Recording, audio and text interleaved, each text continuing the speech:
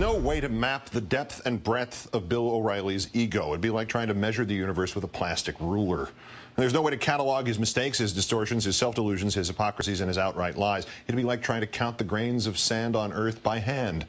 But on our number one story in the countdown lately, there is something new in the otherwise unchanging O'Reilly formula. The old man is getting sloppy.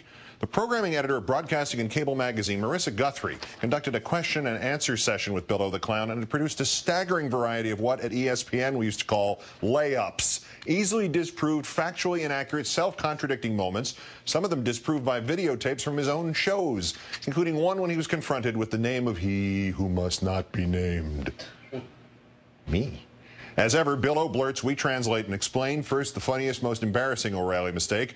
Ms. Guthrie, congratulations on 100 consecutive months as the top-rated on cable news. That's quite an accomplishment, especially in this day and age. Bill O, I don't think it's ever been done in any kind of TV milieu. We had our people research all programs going back to the 50s, like Gunsmoke and things like that. Nobody's ever stayed on top this long. See, you need new people. The Today Show has been in first place for 694 consecutive weeks as of last Friday, which calculates out to 166 consecutive months, every one of them since May 1995. Meet the Press has been in first place for 131 consecutive months ever since May of 1998.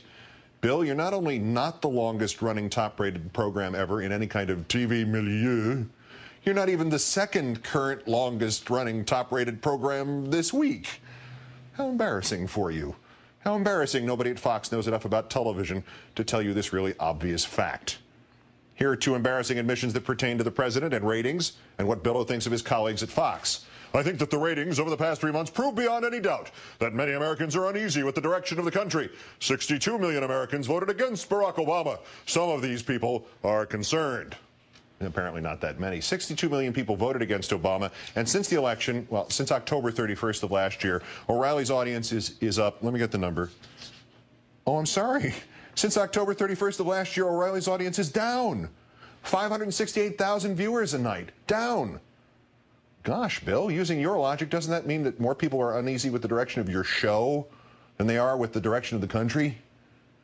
My program, I think, is the least skeptical of the so-called conservative programs. We give the president the benefit of the doubt, and we never cheap-shot him.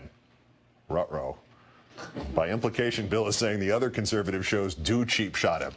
So, Bill, does Sean Hannity cheap-shot Obama? Glenn Beck? Bill, who will never go deaf listening to colleagues tell him he's a team player, didn't think this part of the interview through, did he? Nor this, the NBC part. NBC is corrupt, top to bottom. They say, oh, it's only MSNBC. No, it's not. It's across the board. What they did to the Branchini family was disgraceful. Every media outlet in the country should come in on that. The Branchini family? You mean Alexa Branchini of the It Happened to Alexa Foundation? What on earth are you talking about? Ms. Guthrie, what did they do? Bill O, they attacked a foundation that helps rape victims and their families for having me MC a charitable event. We didn't attack them. We attacked you for having had the hypocrisy to attend a fundraiser for rape victims after you twice came out and blamed rape victims for their own victimization and, in one case, death.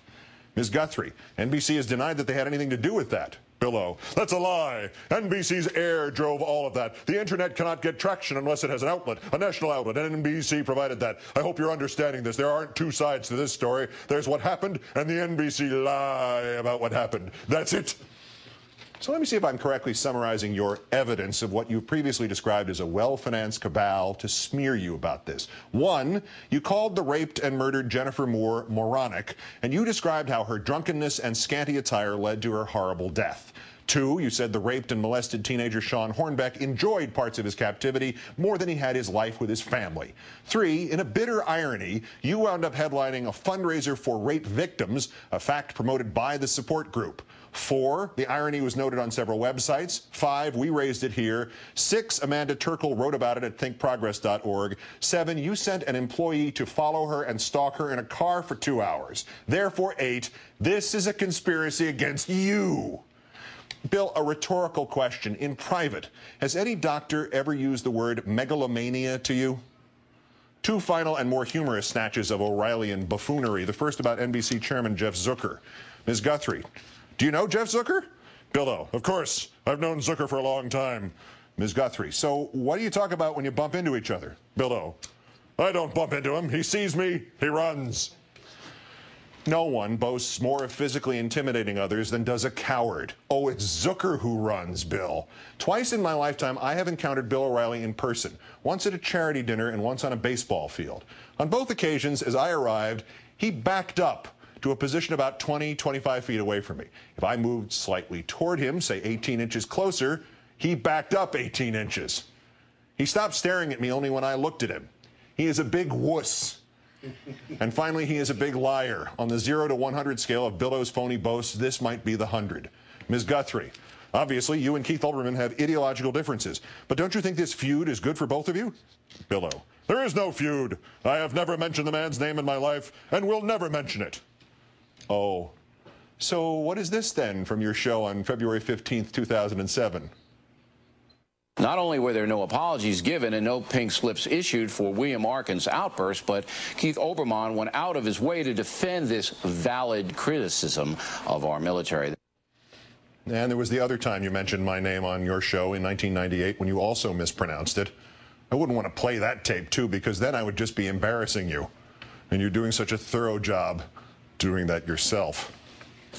That's countdown to this, the 2,151st day since the previous president declared mission accomplished in Iraq.